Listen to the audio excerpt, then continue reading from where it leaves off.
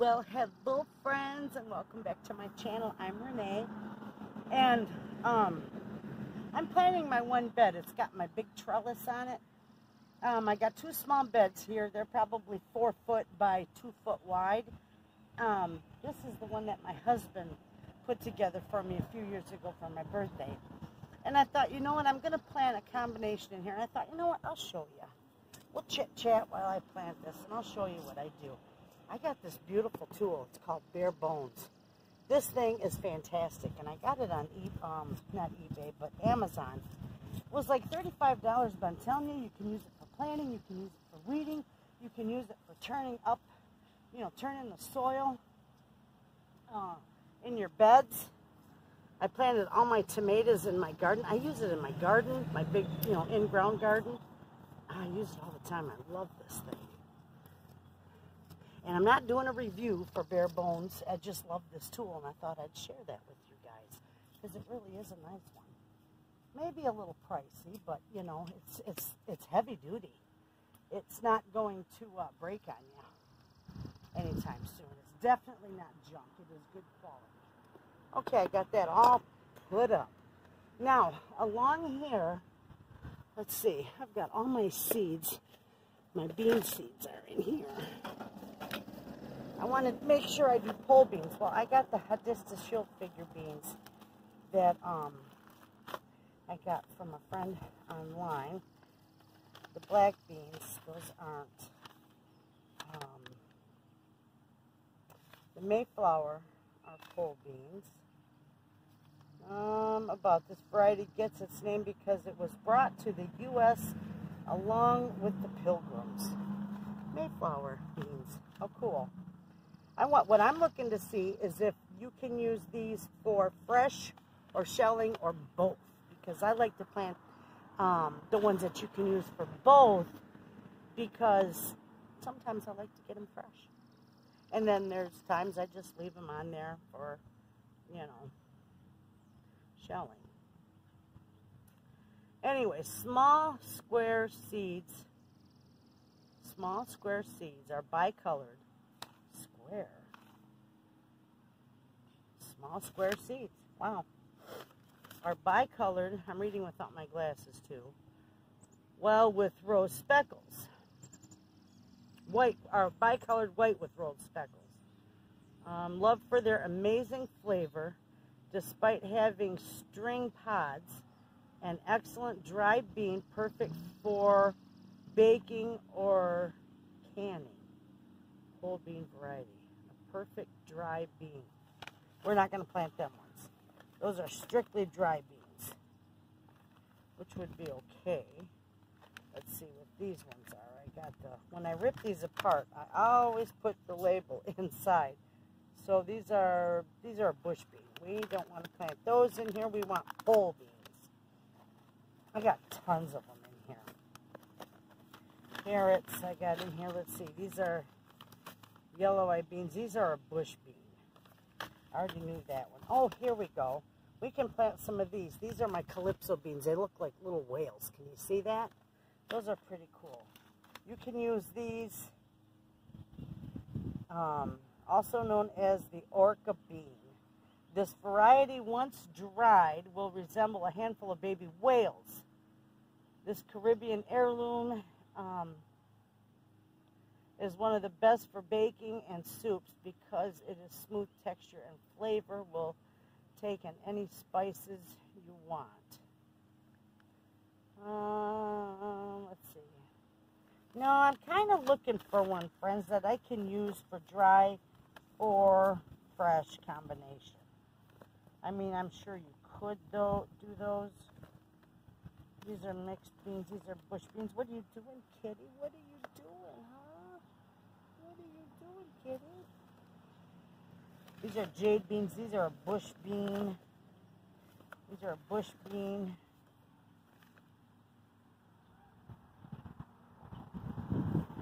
This French heirloom is a tender gourmet variety that is made for an early harvest. Picked early, it's stringless pot.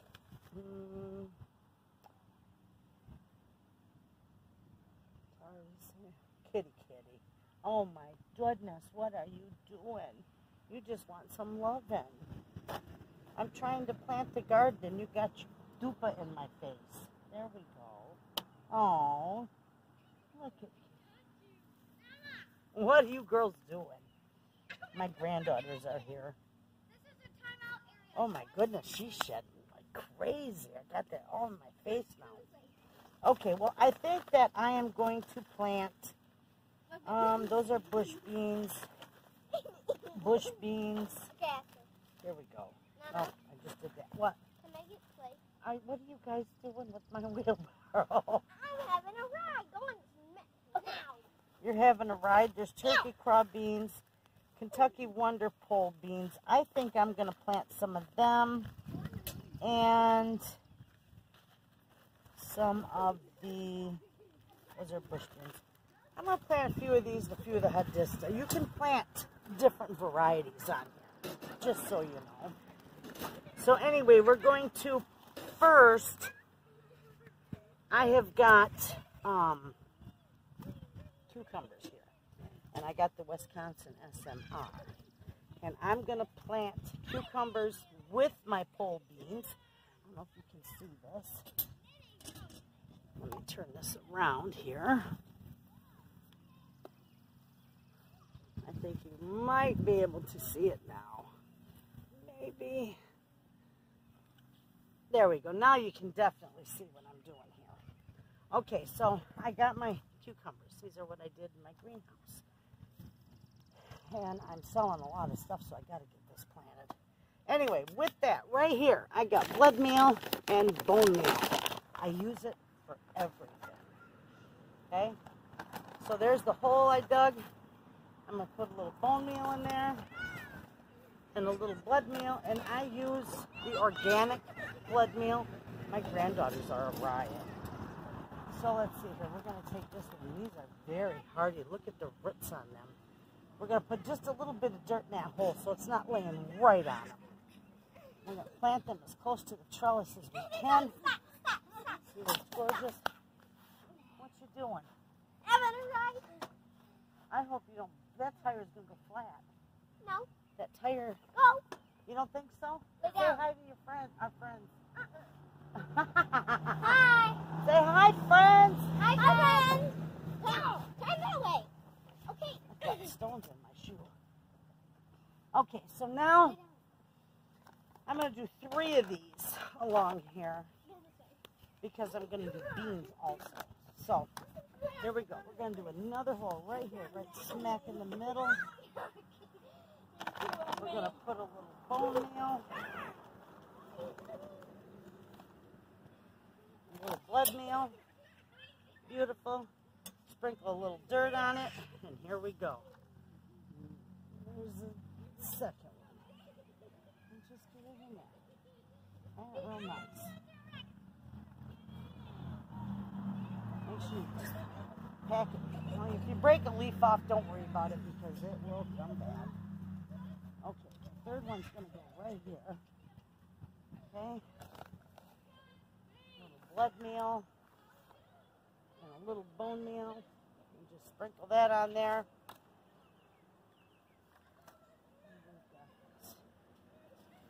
Leave that one for that. This right here. And it's perfect.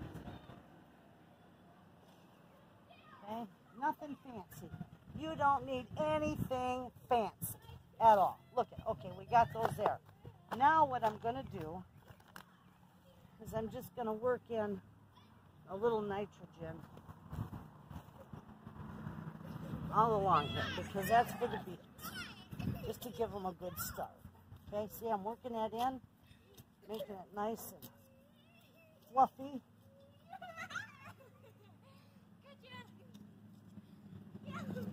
Okay. Now, you can hear my granddaughters are a freaking riot. Now we got the Kentucky Wonder pole beans, okay? I just go like this. And I set a couple down in there. Just push them with your finger, cover them up. Set a couple down in there. Push them with your finger. another one. Shove 'em. Eddie's. Well, yeah, we might as well. Okay, I'm going to put these back in here. No, just try to fit through there. No. Yes, no. Actually, I might plant more of these and then plant my Hibiscus figure beans on the other side. So I'm going to put a couple more in here. Cover them up. They're beautiful. Cover them up. It's my turn. Cover it up. There. Okay, so now the beans and the cucumbers are together. The Hibiscus shield figures, those are going to go on the other side. Now, my tomatoes. Oh my goodness, you sweetheart. The wheelbarrow was like this one to get opposite. Oh yeah, you're supposed to hold it. Okay, now go.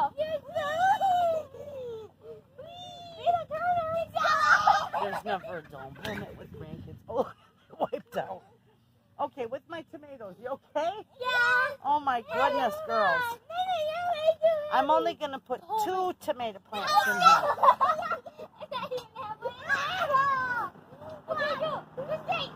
Look at that thing, it's so wobbly, it's all rickety.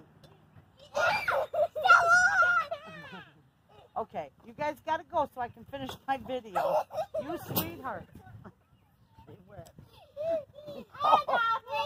You guys are a riot. Okay, here we go. I'm telling you, I love my granddaughters. They're the whole world to me. Okay, I'm only going to put 2 tomatoes in here. Both of them are determinants. One is bigger than the other, and that's all right, too. This,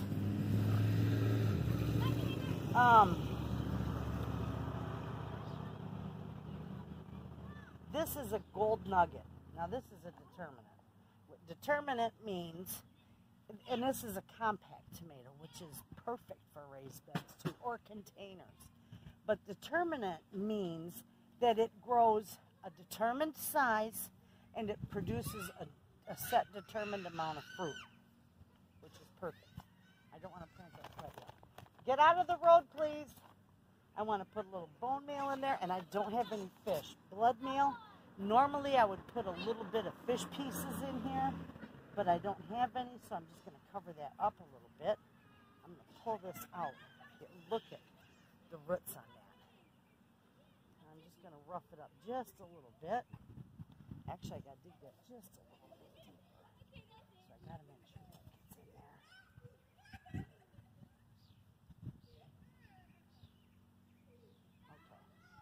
Because with this, because it's determinate, I don't want to pull none of these leaves off because this is a compact plant. So we're just going to push it down in there. Give it a nice firm press. And there we go. Now I will buy tomato cages for these because they're determinate. So they're not going to outgrow the cage. Now on this side, I'm going to put this nice little cherry tomato I got.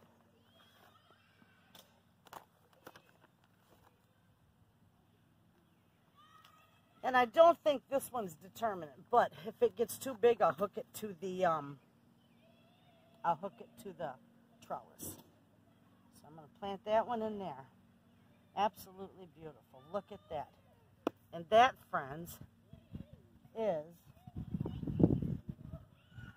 my raised bed. I'm going to put a little bit of my nitrogen, which is my blood meal, and a little bit of my phosphorus, which is my bone meal, and calcium. Perfect for tomatoes. It will also stop blossom end rot. Just work it down in there. What is this? What is what? The white stuff. That's bone meal. What does that mean? It's ground up animal bones, usually cows from the slaughterhouse. That, friends, is where it comes from. The blood meal comes from the slaughterhouse. You know, I like that because nothing goes to waste. They use every bit of that animal. And if they're going to butcher an animal, you need to use every piece of it. Right? Is this the bone? That's ground up bones. is ground up blood? It's dried and powdered blood, yes. What if Okay. What if we put it in water? Well, I don't think I'd want to do that. Why would it fizzle? That'd be gross. Okay, friends. You are so cute. The questions you ask. All right. No, I already did. Put it back in there. That's all my stuff. So there we go, friends. You can see this. We've got cucumbers, and those cucumbers will be well established to the trellis before the beans get established to the trellis. And then we've got the tomato plants that are going to do real good. I'm going to put cages on each of them. If for some reason my cherry tomato outgrows the cage, which I doubt it will, they tend to get bushy, I'll hook it to the trellis. But so far, all this stuff can enjoy the same bed together. Very good companion plants, and this is going to be beautiful. So there you have it. I'll take it to my other bed and show you what I'm going to plant in that one next. So let me get all my stuff put away, clean up my mess, get my garden cart that you're sitting on, and we'll head to the next bed.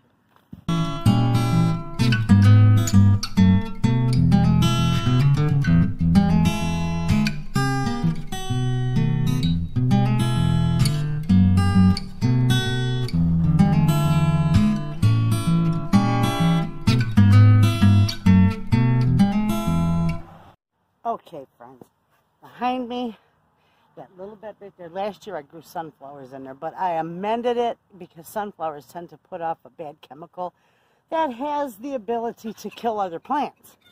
But I basically took that all out, and I put that soil elsewhere, you know, in my garden where I was going to grow sunflowers, and I amended it with fresh compost and my fertilized dirt. So I'm just going to plant in here. You guys enjoy the music.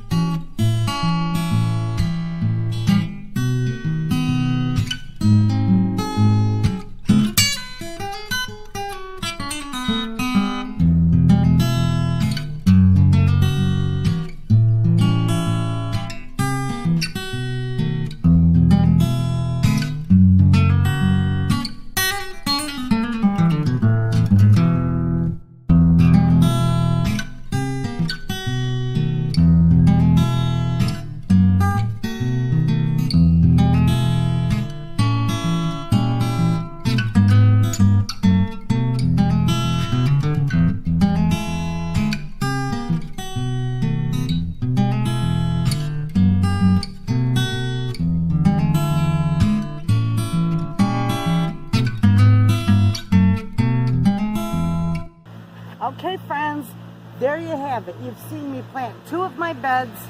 I included you. Now I got to get busy and get the rest of my stuff done because my buddy is here mowing my grass and you won't hear anything. So you all have a wonderful day, and thanks for watching. Are you going to say goodbye? Bye. Are you blowing bubbles? Yeah. Show me your bubbles. I think you blew too hard. Ooh, that's a big one. Blow it that way. Look at, don't blow too hard. Aw. Say goodbye. You guys have a wonderful day, and we'll see you soon.